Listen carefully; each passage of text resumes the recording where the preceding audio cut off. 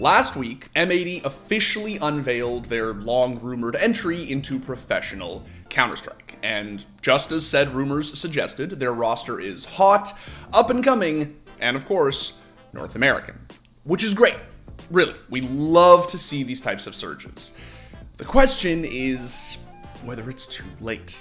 With Liquid moving to EU and EG and Complexity still struggling to find their footing, you can't help but wonder, is NACS finally, really, truly past the point of no return?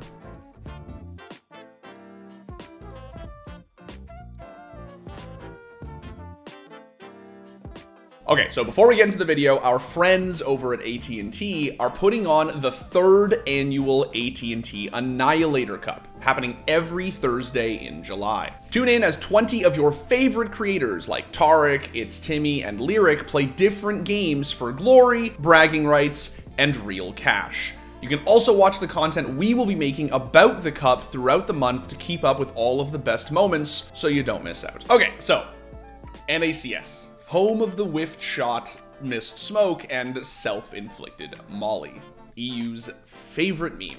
Look, it's no secret that North American esports in general is one of the biggest memes in competitive gaming. It's also no secret that North American Counter-Strike in particular is just on a special storied level of sad.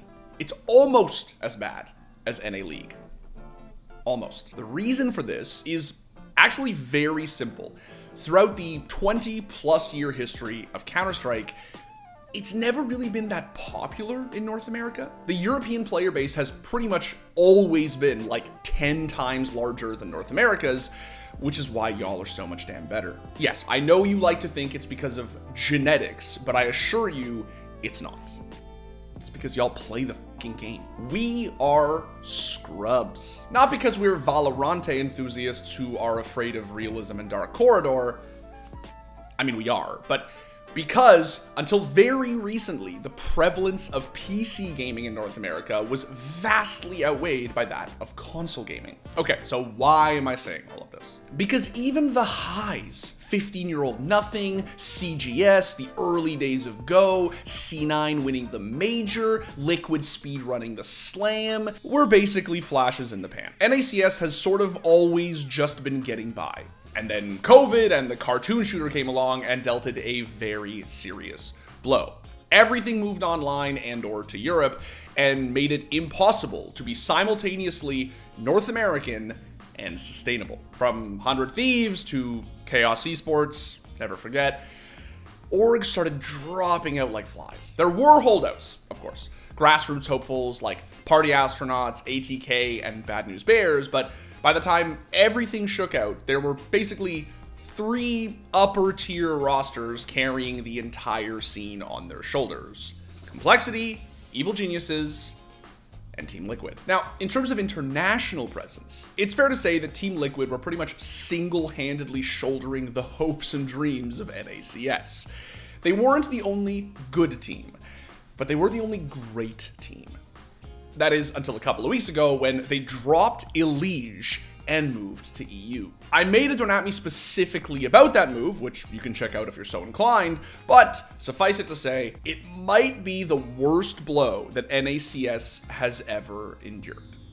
Seriously. It left the region feeling sad, bewildered, and in some cases, outright betrayed. The scene was thrust into an extremely tenuous place. So much so that since Liquid's departure, a huge portion of the community has started to wonder whether it might eventually be regarded as the death knell of NACS. So let's talk about it. Is NACS, for all intents and purposes, dead? The simple answer is no, it's not dead.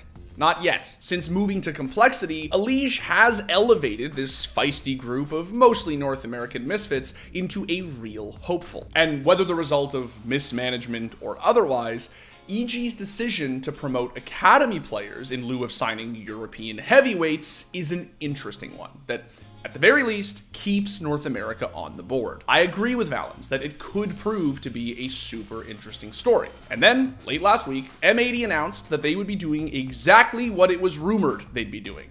signing a world-class CS2 roster. All right, world-class might be a bit of an overstatement, but the roster is great, and crucially, North American. And let's just say that domestically, they're off to a pretty strong start. Snakes. They could bring this in. Lake knows where one of the players is, but Swisher, he's got the AWP coming alive.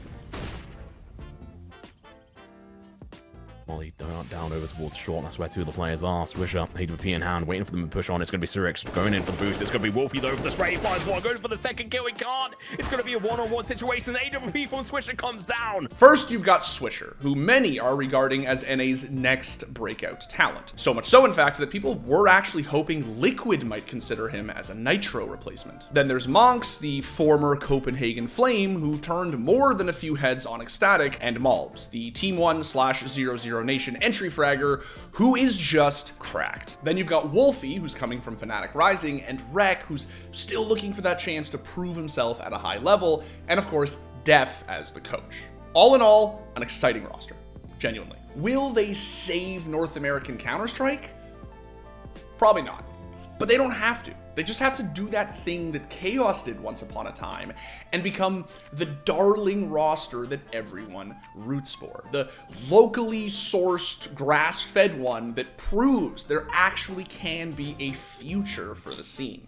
The question as to whether NACS can be saved isn't on any one roster. It's on CS as a whole. More specifically, CS2. Look, I'm not going to sit here and say that North American CS is back, baby, just you wait, because I don't know if that's true. What I do know is that orgs such as M80 aren't psychopathic for betting on CS2. We saw what Valorant did for North American esports, and there is zero reason to think that CS2 couldn't do the same. Competitors are eyeing comebacks. Streamers new and old are opening cases like they're going out of style, which, let me assure you, they're not. North American Counter-Strike is primed for a revival, and there is no reason to think that all of this casual engagement couldn't inject new life into the competitive scene. To be clear, a huge reason as to why Liquid left are because they weren't interested in sitting around and waiting for that to happen.